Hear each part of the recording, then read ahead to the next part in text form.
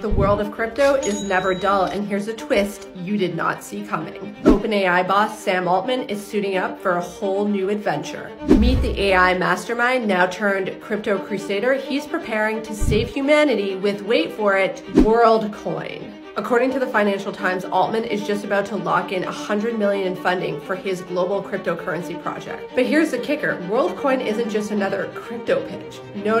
It plans to use eyeball scanning tech for a global ID system to access its currency. Yep, you heard that right. The same guy who's blurring the line between humans and bots now wants to use its scans to tell us apart. The irony is strong with this one. Also, do we believe them with this? Despite privacy concerns, Worldcoin promises they won't store any iris scans and no harm will come to users' eyes.